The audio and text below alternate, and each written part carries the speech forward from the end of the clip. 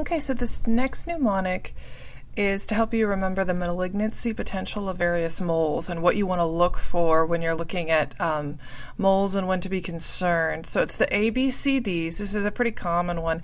And I don't know why this is forever burned in my brain. It's my mom had a little card taped on our bathroom closet that had a picture, and it's actually the same picture that is in the Mnemonics book to appropriately, really show a malignant mole that violates every single one of these. So it's, I don't know why, that's just something that will always stick in my brain. So the ABCDs of mole malignancy potential. So the A is asymmetry.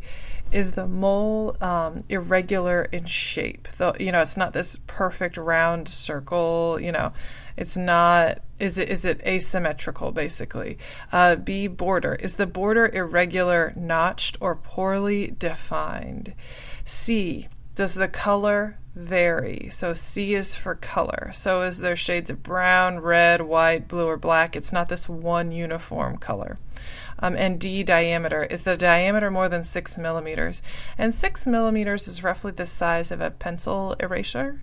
So if you can imagine just placing a pencil top on a pencil eraser over the mole and if they'd cover it or not. So the ABCDs of mole malignancy potential: asymmetry, border, color, and diameter.